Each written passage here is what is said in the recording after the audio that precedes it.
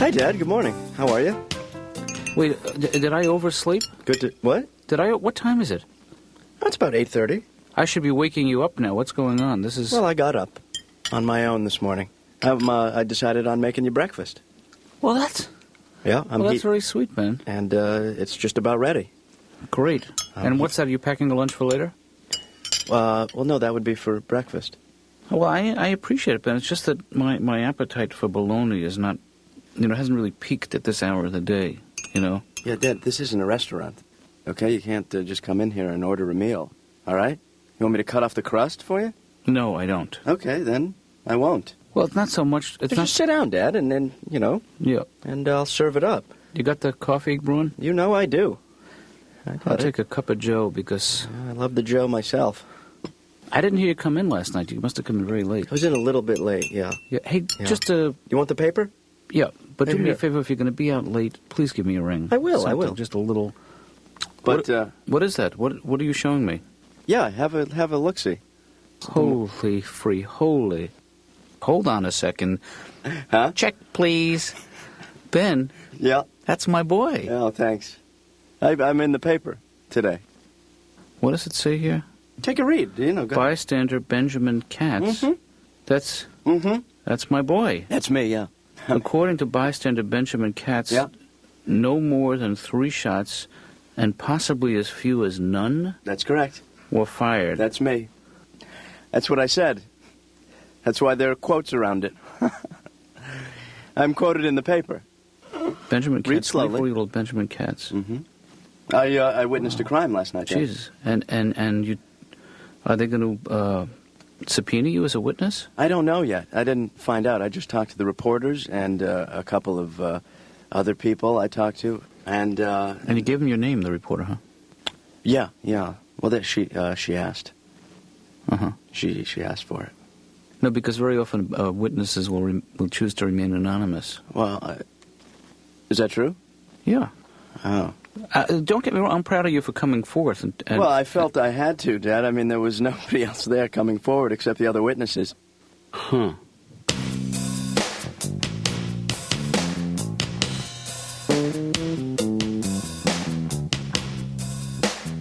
Dr. Katz's office? Hi, this is Stephen Wright. I'm going to be a little bit late because I keep getting distracted by the stuff out here. I'll be there in a few minutes. Thanks. Hi, this is for you. Just kidding. I have an 11:30 appointment. I'm 380 seconds late. I don't know if you want to notify him or just tell him, but I'm here and I'm ready. I'll just sit over here. I don't know if you know this or not, but I consider you my best friend. You may be looking at it a different way, but I'm just going to wait over here.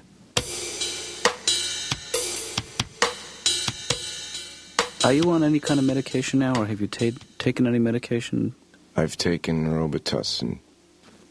That's, Okay. I got a little bit addicted to it. I would try to get sore throats on purpose and stuff. I don't know if I like the taste or if it actually made me a little bit high or... Sprouts aren't medication. No, sprouts are not at all I medication. love sprouts. Yeah. How many cups of coffee have you had today? This is my third. Your third. I usually have between 3 and 12. And now I'm on my third, and I'm getting a little bit wired up now. Is that why you asked me? No, because I remember you were telling me last week that you would have sometimes 4 or 5 cups of coffee before your first cup of coffee. I start counting the coffees at 9:30, so if I drink a coffee before that, it doesn't count. Now, are you able to sleep all right? I mean... I haven't slept straight through in about 15 years. I sleep in shifts. I sleep for an hour, wake up, sleep for an hour and a half, wake up. It's almost like I'm on watch. I'm on watch, like in the World War II movies, where one guy would sleep and the other guy would, they'd go back and forth. Except there's only one guy and there's nothing out there. If I characterized you as being hyper-vigilant about your surroundings, does that describe you, do you think? Is that I fair don't to know say? what that means. I'm not sure myself. I'm just working from a text here. But you have all the symptoms of one of those guys. Do you experience shortness of breath? No. Or do you have palpitations?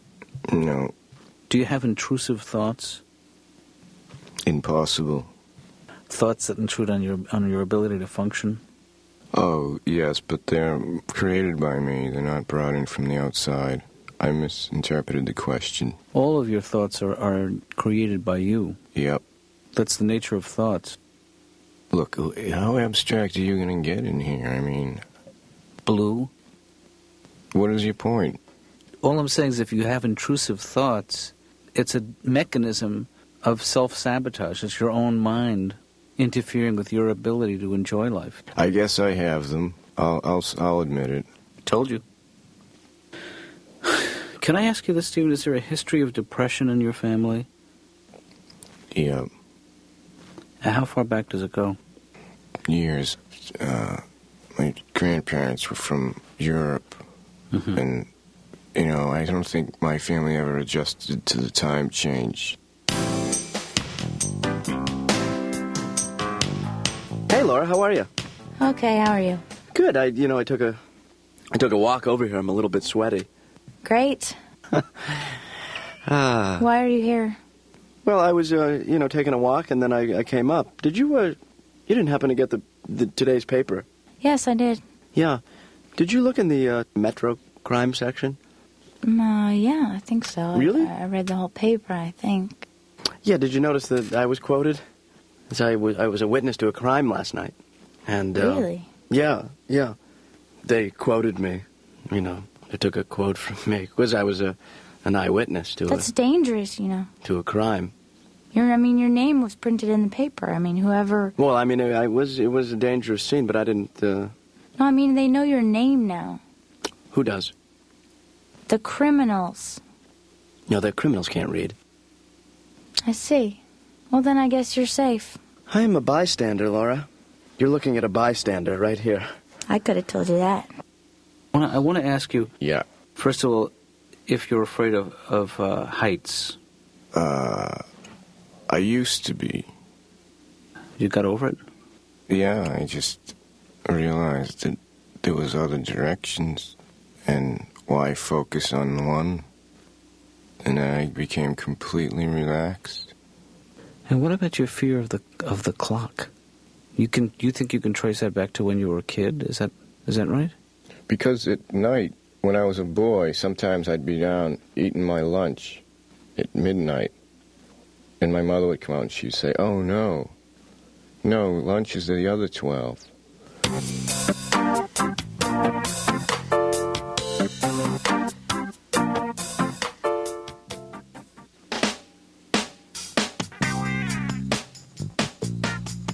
What's up, man? Well, I just, I read the article over and over. Mm-hmm. And it's good. I said a lot of good things. I think I was right on most of the stuff I was talking about. Mm-hmm. But I got a little uncomfortable with the name again. I hate to come back to the name thing, but Ben, it just doesn't read well. And I'm thinking that if I'm going to go on to maybe be in another article someday, or maybe shoot over to TV, because I know the media is all connected, that Ben it's kind of boring. Like, well, you know what? I'm thinking something like maybe that skews a little younger, a little more media-friendly maybe, like Zeus, Katz. I happen to disagree with you. Zeus. I like the name Ben, and I also don't think that you need to think of this as so much of a career as more. It's really more of a one-shot deal. What really bugs but I'll play along. You want another name? Let's find you another name. How about Ben, the overreactor, Katz? No. How about Ben making a mountain out of a molehill, well, Katz? I don't want a nickname. I want a real name. I want a replacement. I don't want those middle things. I don't want like Ben the something. I want. How about this is a one-shot deal? It'll never happen. You're doing again it again. As long as you live, Katz.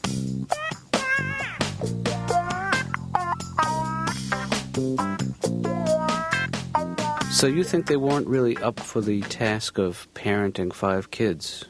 They should have been put in jail. My parents, really. They have 5 kids, 1 bathroom in this house. That's against the law. It should be. Mm-hmm. It was sick. My mother would say, "Why don't you use the bathroom at school?" Because I live here.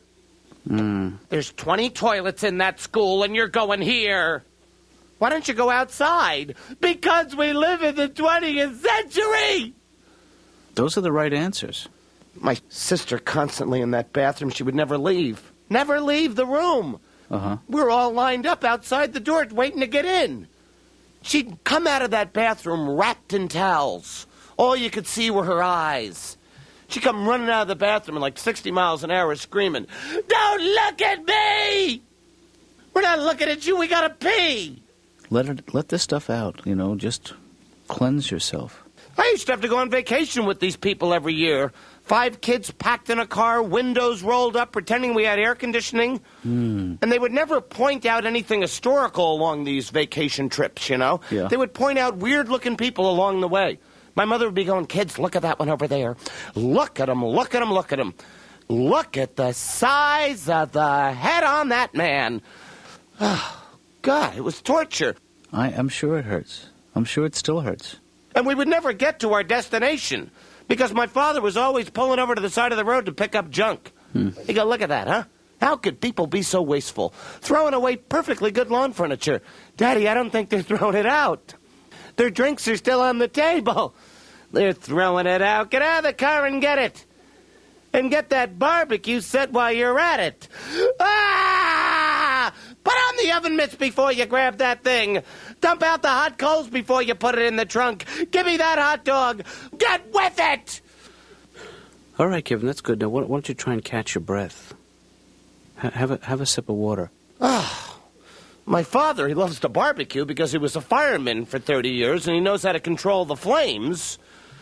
Oh, he'd have all his fireman buddies over. They'd dig a big trench around the house, fill it up with logs and gasoline, and light it on fire. Big flames. Big, big, big, huge flames. Birds would fall from the sky fully cooked. My dad would just brush them with barbecue sauce. "Here you go, kids." "No, Daddy, I don't want to eat the birds that fall from the sky."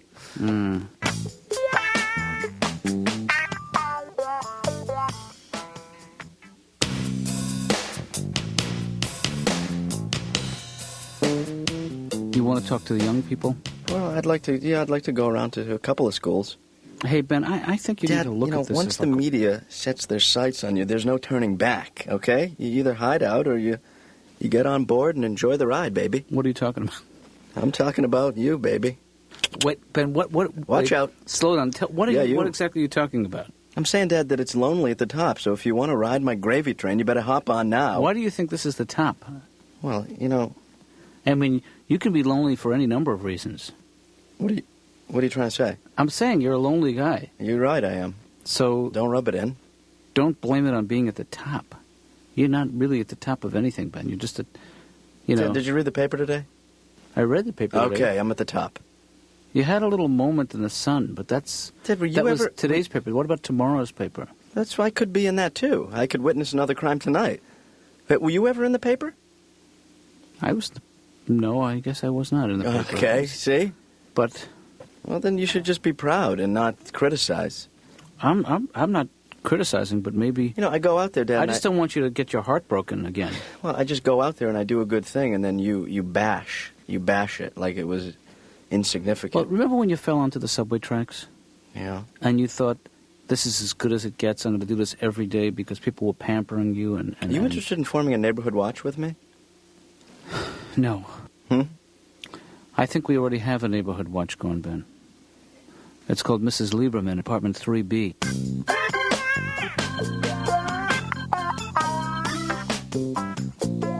You think I have a swimmer's body or a diver's body? I bet you have a really amazing cannonball. You know what's really weird? What? About me? What's I have weird? leg hair, but I don't have chest hair.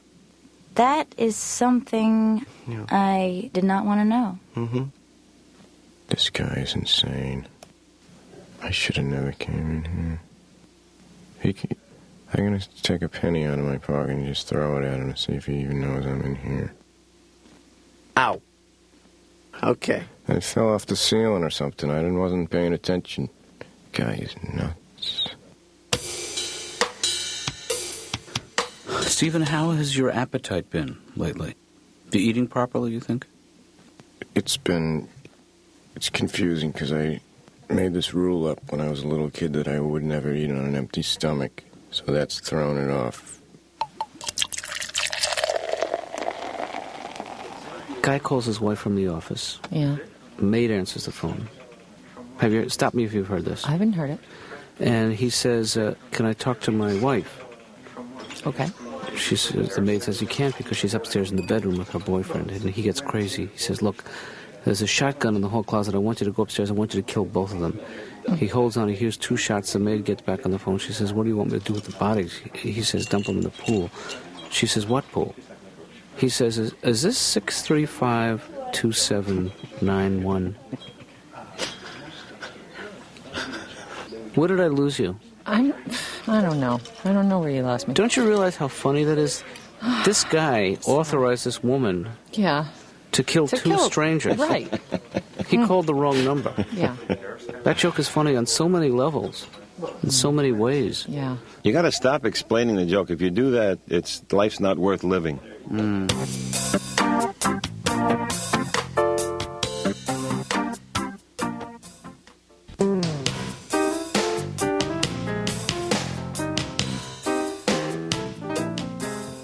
It's over. This is over. What do you mean? I mean, I can't go on. Jeez, I'm surprised to hear you say that, Ben. No, I mean it. Look what's happened. That phone call this morning? The phone call this morning, and then the worry about the phone call, and then the times I called back. It's out of control. Yeah.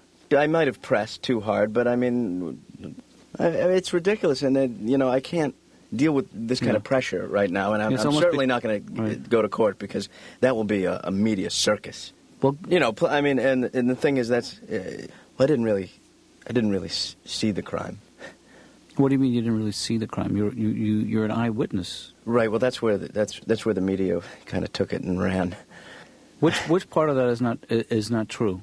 The part about witnessing was a little bit. Well, wait a second, Ben. Hold on. Stop. Well, I mean, it wasn't. What exactly did you see? If you didn't see the crime? Well, I saw part of the group of people who were that congregated after the. Yeah. Well, I saw them, and I. So you really. I heard the yelling. So did you lie to the press? Well, it's not as much as I lied as that they printed the lie.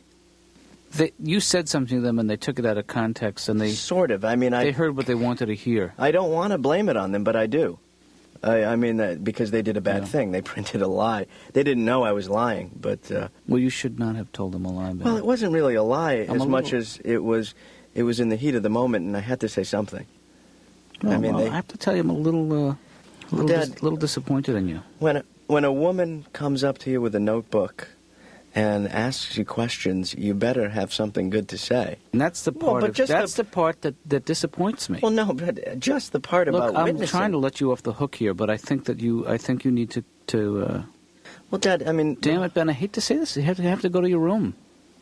This is a little awkward at your age, but I don't know what else to do. I don't know how can a... Will you come up? I'll be there in a minute, but first I want you to spend some quiet time by yourself. All right. And just think about what you did. Don't hate me, Dad. I don't hate you, Ben. I'm a little disappointed.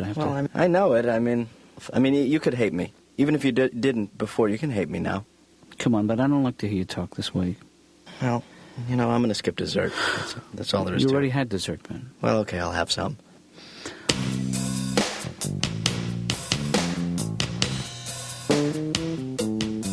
Does it feel like it was a good experience when you think about it? Or was it a tough time for you? The beginning of the school year was always good for me. I would say, this is going to be the year. I'm really going to buckle down, crack down on the work. And then I'd be in my room, working at my neat desk, and I would be reading, studying, and my father would go, "You're not reading." He'd come in the room, "You're not reading nothing, are you?" I go, "I am reading. I'm reading." "You're not reading." "I am reading." And the thing was, he was right. I wasn't reading. I was just like looking at the... How did he know that? I don't know.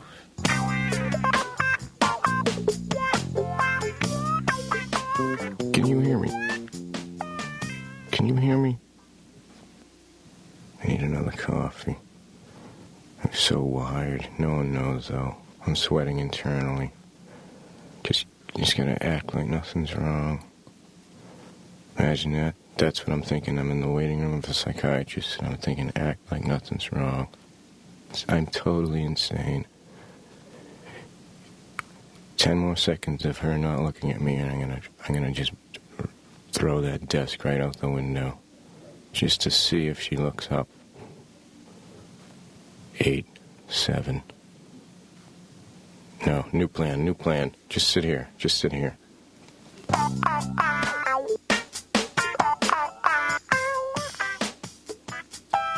Do you feel like you have a special mission?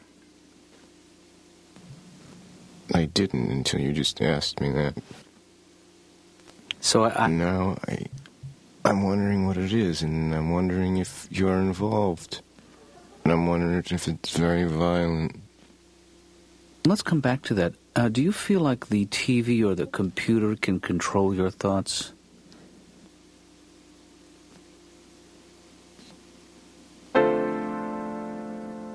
We'll come back to that one too, okay?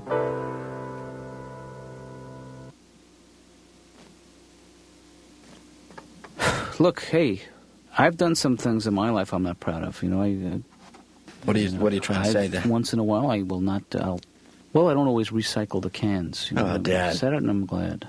And I feel I feel a weight lifted from my chest. Really? It feels good, doesn't it? Yep. Yeah. I mean, but recycling's so easy. You really should. I'm gonna, but I Okay. just had to tell you I haven't always in my past. Well, you know, I'm glad you told me anyway, Dad. Yeah. I mean, because I've done some things in the past that Well, we all do things we're ashamed of. Yeah. I mean, once or twice I've flushed dirty socks down the toilet. That's bad. You didn't take a dump in the hamper, did you? Tell me that was not you.